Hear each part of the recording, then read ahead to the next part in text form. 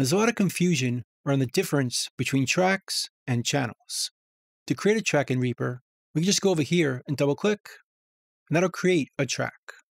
Create another one below, and so on. Now on these tracks, we could put media, which could be a mono file, a stereo file, or a multi-channel file, or even MIDI or video. But within each track, we could have a certain amount of channels, which is streams of audio that we can hear.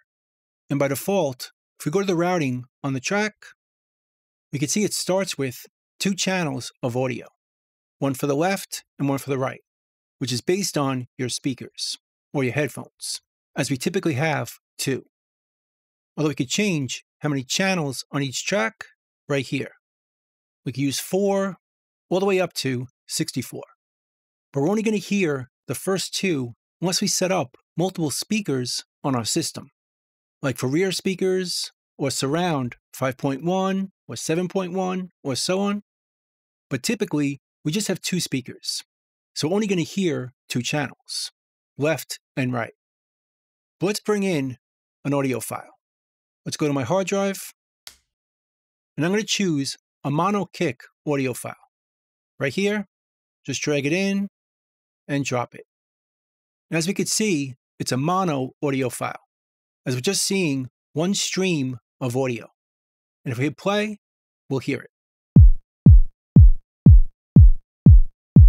And if you look at the meters over here, we're seeing 2 meters. Even though there's 1 channel of audio. Because like I said before, Reaper starts off with 2 channels on each track. So even though we're using a mono file, it's coming out of 2 channels on your system, the left and right, with both channels being the same. But if we bring in a stereo file instead, let's bring in this synth and drop it. Now we can see this file has 2 channels, left and right. And if we play it, we'll see 2 channels on our meter.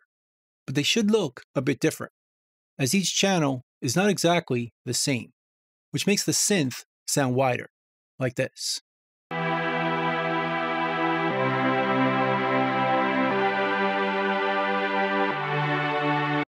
So in this situation, we have 2 channels of audio playing through this track using 2 channels on this track. Now let's bring in a multi-channel file. Over here, I have a synth and a vocal. Let's drag it in and drop it. And we can see this audio has 4 channels. 2 channels of a synth and 2 channels of a vocal. And we'll see it on the meter. And if we go to the routing, we can see that by default, Reaper made this track 4 channels. And notice the file had 4 channels of audio, so it made the track a 4-channel track, which we'll see on the meters. But notice, we're only hearing the first 2. Because like I said, we only have 2 speakers, or 2 channels on our headphones. So we're not hearing our vocal. So in Reaper, we need to create a way of hearing the extra channels through our speakers. And one way we could do it is by adding a plugin. Let's go to the effects on this track, and let's choose the plugin Channel Mapper Down Mixer. Double click it, and that adds this plugin to this track. And we can see over here, by default, each channel is coming in and going out on the same number. So if we play it now, nothing's going to change. We're still just going to hear our synth. But we can see this audio on 3 and 4. So if we switch it, so the 3 and 4 is going out 1 and 2, we'll hear everything together, like this. Hey, don't call me up, I know you know what you did, so I'm turning the radio up. So that's one way of hearing all the channels at the same time.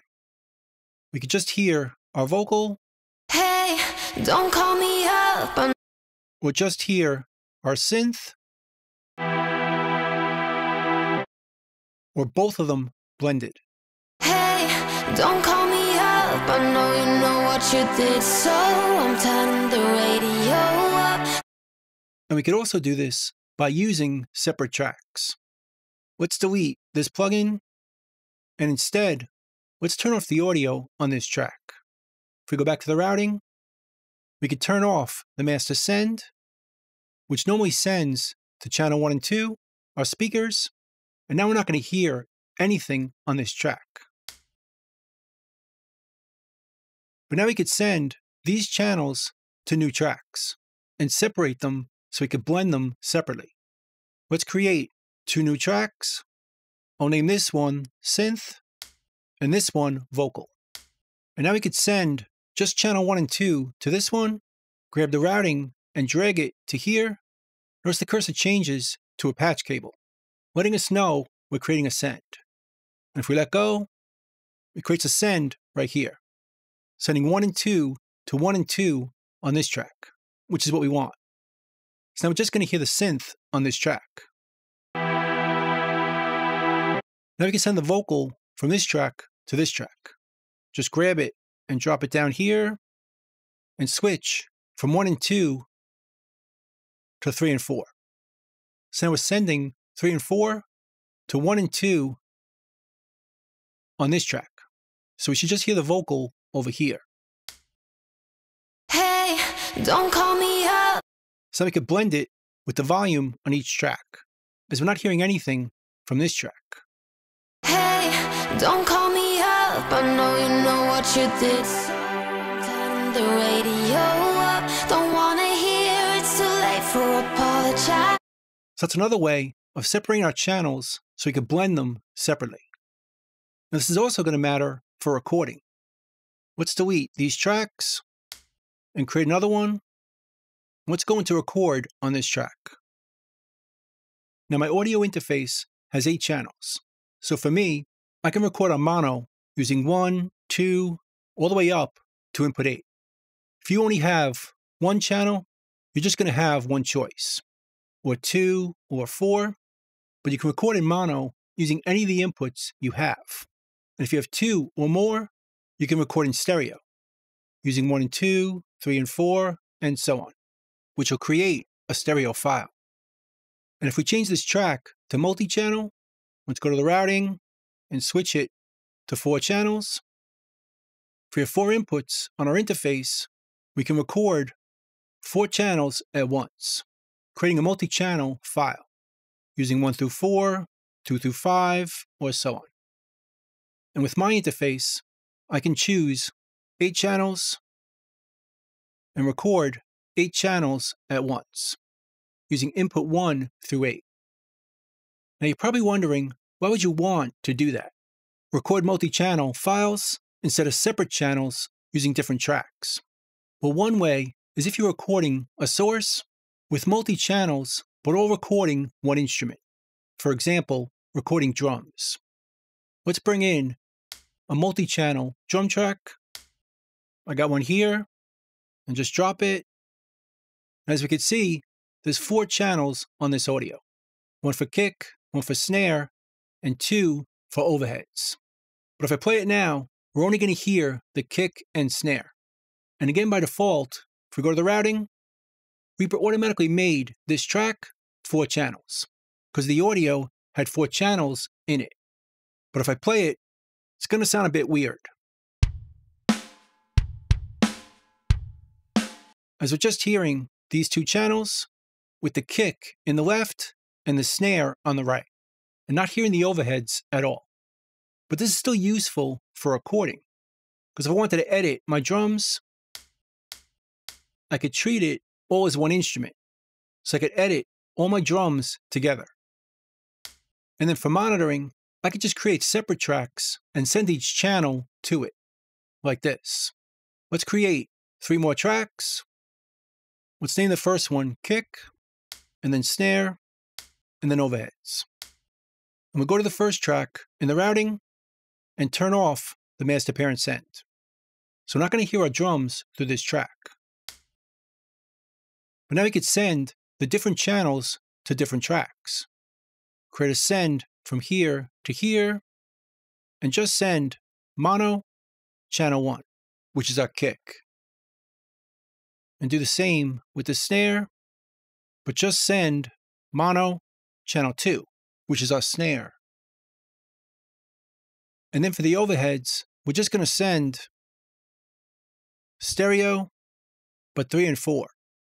So now we have our kick from here, our snare from here, and the overheads here. So we can edit our drums on this track, but mix them using these tracks.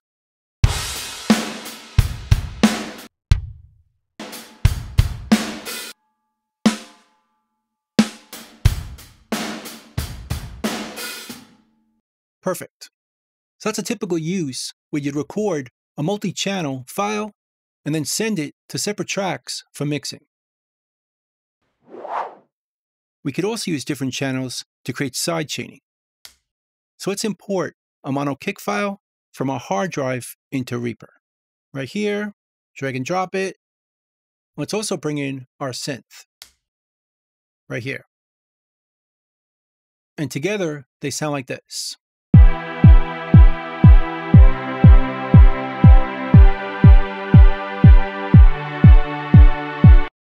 And again, our kick is mono and our synth is stereo. So there's 2 channels on each track, which we could check in the routing. 2 channels. Let's say I wanted to sidechain our synth using the kick as a trigger. We could add a compressor to the synth. Let's choose the REAPER compressor, which looks like this. And for our detector input, we could change it from the main inputs to auxiliary inputs. Then we could use this as a sidechain. Just go to the routing on our kick and drag and drop it. And notice it's going to send our kick from 1 and 2 to 3 and 4 on the synth. So now we have 4 channels on our synth, with 3 and 4 being used as a sidechain, creating effects like this.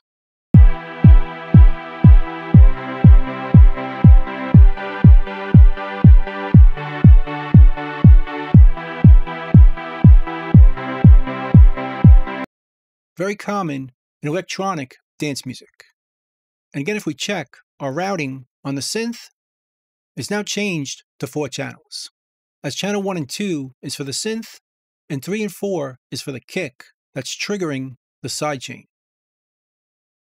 giving us the effect we're hearing here.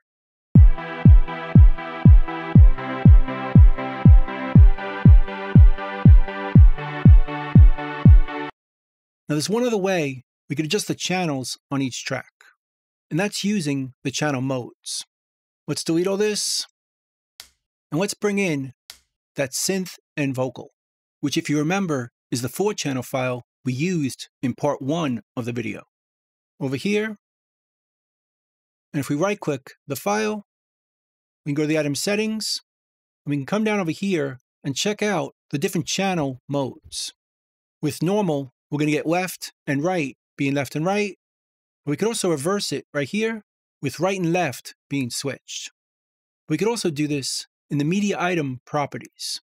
We could just double click this file, which opens up the properties, and change the channel mode here. Again, normal, left is left and right is right. We could reverse it so right is left and left is right. Or we can make it mono, hit OK, and just hear it in the middle of our 2 speakers, blended together. Or we can make it mono using just the left or just the right. But down over here, we could choose the extra channels.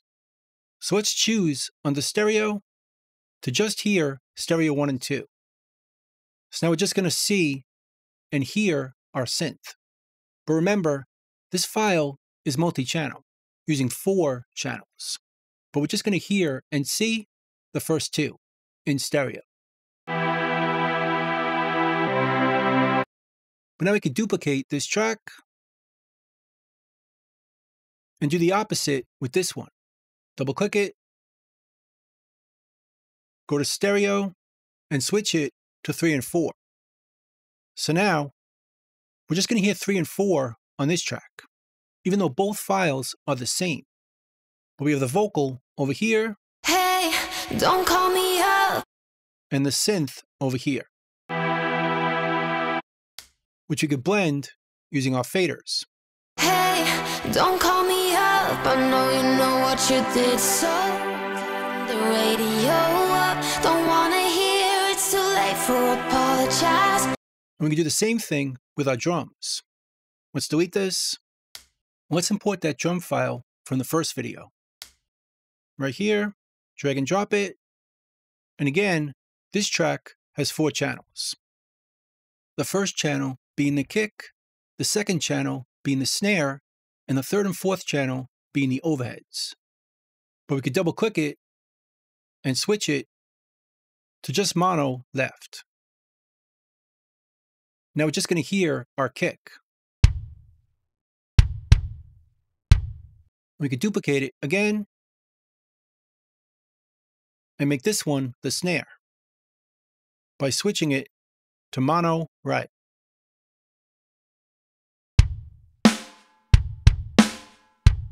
Just do the same thing again. Duplicate this track. And for this one, we'll switch it to stereo, but 3 and 4. And now we have the overheads on this track. So you can blend them all together, but keep in mind, all these files are exactly the same. We just chose a different channel mode so we could hear and just see what we want on each track.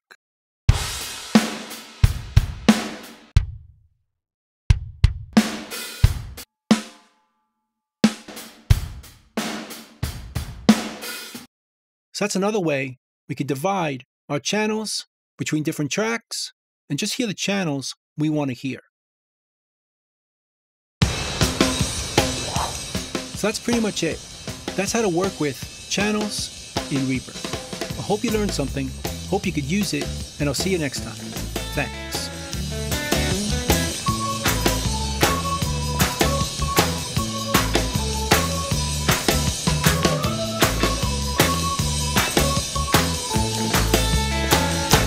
Bingo, boys, let's go.